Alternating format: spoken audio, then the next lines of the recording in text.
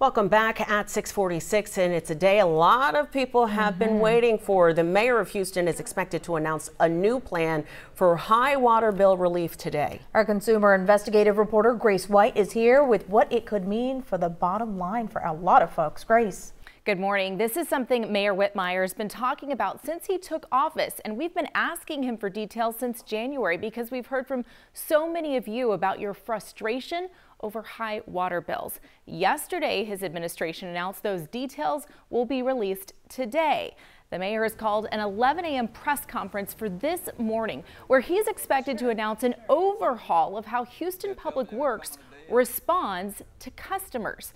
I spoke to him last night about what his plan will include, and he said at the heart of the problem with high inaccurate bills is something we've been reporting on. It's a tiny part inside of the meter box that's failing, called the remote read device. The broken sensors. I only reference staffing because you would normally have a staffer go read the meter, adjust the sensor. The sensors are broken. 125,000, been that way for years, but the city kicked the can down the road.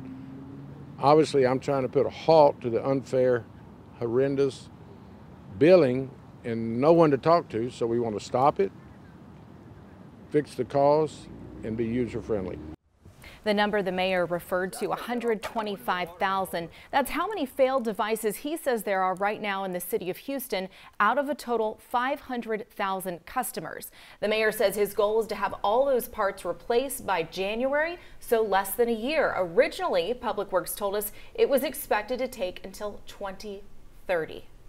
Yeah, Grace, customers are wary given everything that has happened in the last couple of months. So what are they going to do to regain the public's trust? Well, the mayor's team says they're also overhauling the city's website. They told me they're going to have a place for people to actually put in their address, and the system will be able to tell them if their meter parts are on the list to be replaced. The whole idea is to show people where they are in the process, which we've heard from customers not knowing is part of the problem and adds to the confusion. Yeah, a lot of people are quite skeptical as well. Like, okay, is this the day where an announcement is really going to come? Because we've been expecting this for quite some time now. So hopefully we'll get some information today. Hopefully so. We'll be watching. We certainly will. Grace, thank you. And if you have a problem, Grace can help. Call her at 713-521-HELP or send an email to gracecanhelp@khou.com. Stay with us. We'll be right back after this short break.